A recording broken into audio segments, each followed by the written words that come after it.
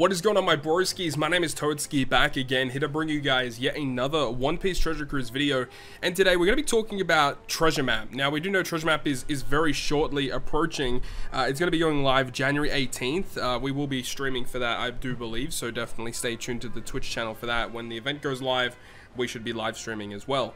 We'll probably make a, I don't know if we're going to make a separate video about the limit break expansions. Like, these characters, it doesn't matter. I like that they're giving these Rumble characters limit break expansions. The issue is the characters that they're selecting are freaking awful. Like, these characters are just never seeing play. The Momo and Shinobu are actually a really interesting choice because of the fact that they're very good for one of the Grand Voyages versus Kuro, I do believe.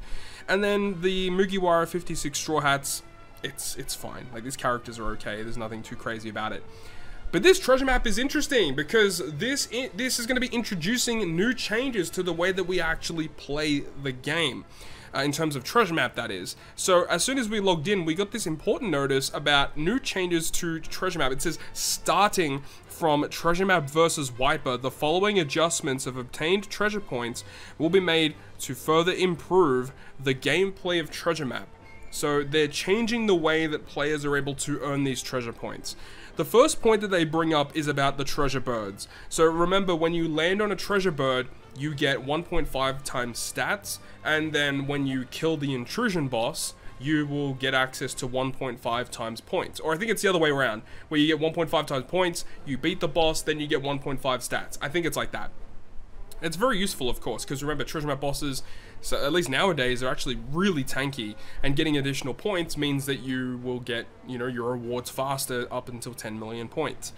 What they're saying here now is that you are only going to be getting treasure birds on the bonus maps. So you only get a treasure bird once every 5 maps.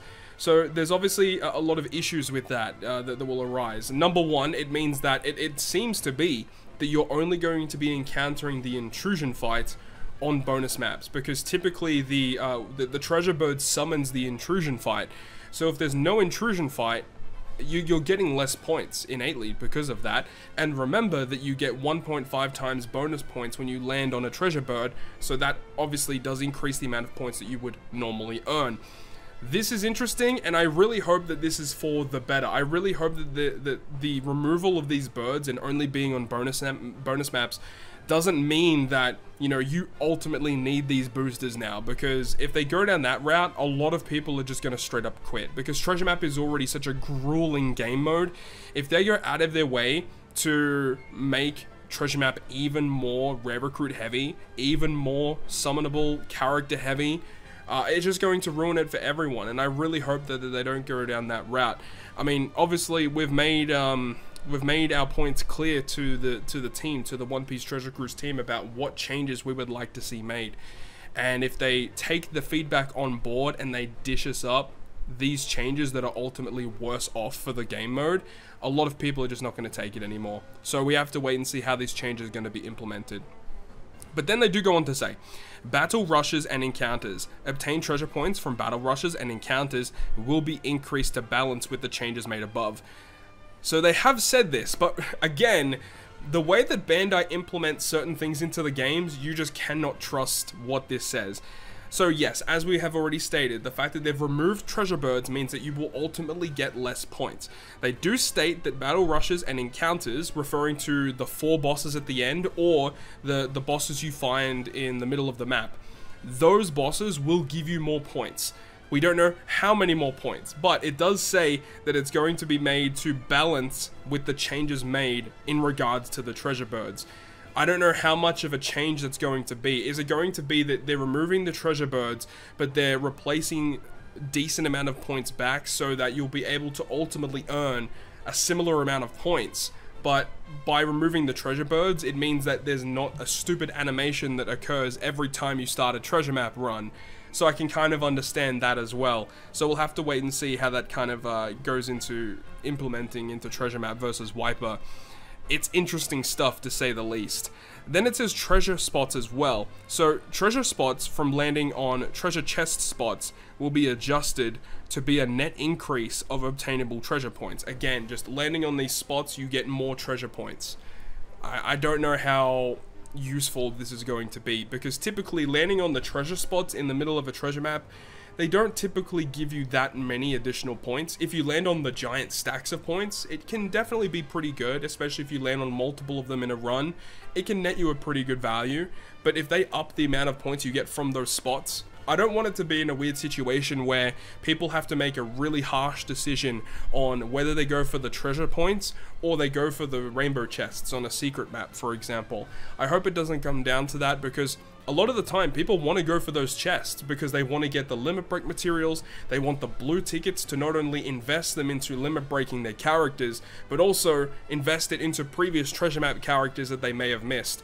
And for the average player, it's actually very difficult to catch up on all of these treasure map characters that have already come out, trying to invest into getting the characters, limit breaking them.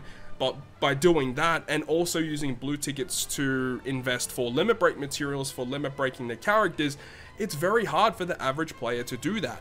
So I don't know how they're going to balance that, and I really hope it doesn't come down to it where people have to choose between rainbow chests and treasure points. It's going to be kind of difficult, honestly. To further add to this, they do mention, in order to alleviate the time constraint caused by the animation sequence of obtaining the treasure bird, the appearance of treasure birds, along with its obtained treasure points multiplier, will be less frequent. However, to compensate for the potential treasure point loss, the overall obtainment of treasure points will be adjusted so that users will be able to obtain slightly more treasure points compared to the previous treasure map events.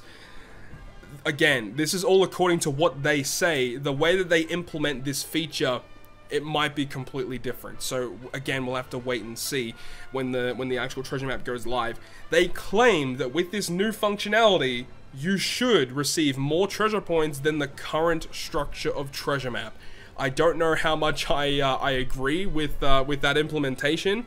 I don't know if it's going to work out the way that they say it's going to work out. I will say though, I will give credit, if it does work out to be this way, where you actually earn a lot more treasure points than the previous system, then yeah, full credit to Bandai, because that's going to be a huge change, because it means that people will be able to reach those 10 million points more often and faster. So I think that ultimately this is a good change, but there's a few issues that may arise here. Because remember, they're taking out treasure birds, which give you a 1.5 point multiplier. And if they're replacing that with just a flat rate of treasure points, how do they scale that? How do they scale that with your level? Because remember, if you have more boosters, you get more points because of that. So are they saying, like, if you had a full boosted team, you would earn this amount of points? So they're kind of scaling it based on a full boosted team, so everyone actually just receives a crap load more points? There's so many different ways that this could be implemented in the wrong way, but it also could be implemented in the correct way and be so good for the whole community out there. It's really hard to judge at this current point in time. But another thing that I did want to mention that came to my mind when I first read this is, remember, when you access the treasure bird, not only does it give you more points, but it also does give you additional statistics. And as we've seen with previous treasure maps, at least the more recent ones, bosses have absurdly high HP values, and getting an additional 1.5 times stats to your characters when you are in a treasure map is incredibly valuable, as these bosses are so tanky. Getting an additional 50% attack or HP, you know, or recovery, depending on your team comp, that can be very useful, and sometimes is the difference between you beating a boss and you losing. So I really hope that with these changes, because of the less frequent release of treasure birds, that the bosses are ultimately easier to defeat. You know, at least reduce everyone's HP by 50%, because no one is going to have treasure birds, at least as often. And you know, those times you do get the treasure birds, you're gonna probably encounter the intrusion boss, and that boss will probably be like pretty difficult compared to the rest of the other bosses. That's how it should be. We'll have to wait and see how things progress. But that's all I really wanted to make a video about today, because these changes to treasure map are pretty significant. And again, as I said, I keep saying it, but if it's implemented correctly, this could be really good for the community. But on the other hand, on the other side of that coin, if it's implemented poorly, we could be in an even worse situation than where we currently stand right now for One Piece Treasure Cruise in regards to treasure map and how it's being played by the community. But that's pretty much going to wrap it up from me. Let me know your thoughts and opinions about these changes down below in the comment section. Really interesting stuff here. Hopefully you guys enjoyed the video though, and if you guys did enjoy the video, make sure to go ahead and leave a like. And if you want to stay up to date with all the content that I post, including more One Piece Treasure Cruise content, make sure to hit the subscribe button down below. I'm that, guys. I'll see you guys within the next video.